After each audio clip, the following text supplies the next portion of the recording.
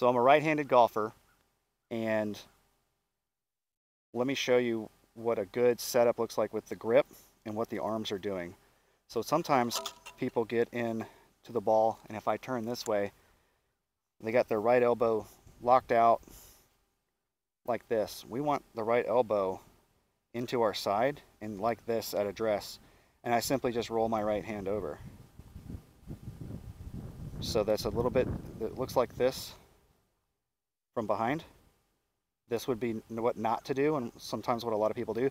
That gets you disconnected, and you can't really ever get the club on the proper swing plane. So again, I turn my right elbow to face my body, turn my hand back over, and as I swing, the purpose of that, it folds, and this right elbow is going to work around me, and I'm getting that club right on a good plane, and then coming down, I'm in a good position too.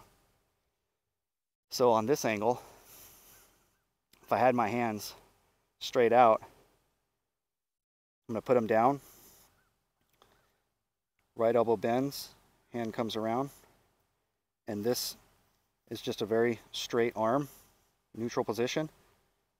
And I'm right there creating a good plane already with this right elbow. Hogan used to talk about the right elbow and the magic of it. That's what he meant. It's very subtle. Some people can't tell the difference between that and what would be correct in this.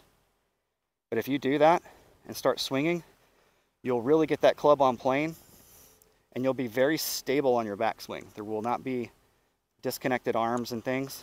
You're just going to be riding the club right up the plane and letting it fall right down onto plane to hit the ball.